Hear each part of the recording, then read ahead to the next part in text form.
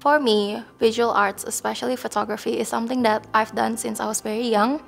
And since moving to Melbourne, it showed me the bigger scope of visual arts. I learned about filmmaking, I learned about set design. It really helped me to explore myself as an individual and as an artistic person. Joy's contribution to the college has been remarkable, especially in the fields of the visual arts. She's won awards for photography. She's accelerated in a VCE media subject. She was a Year 11 captain, as well as having extensive leadership responsibility within the international student program.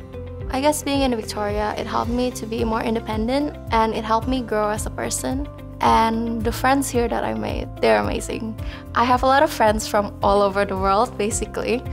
They really want to know your story, because they think our experiences as international students are unique and it's different from what they experienced before.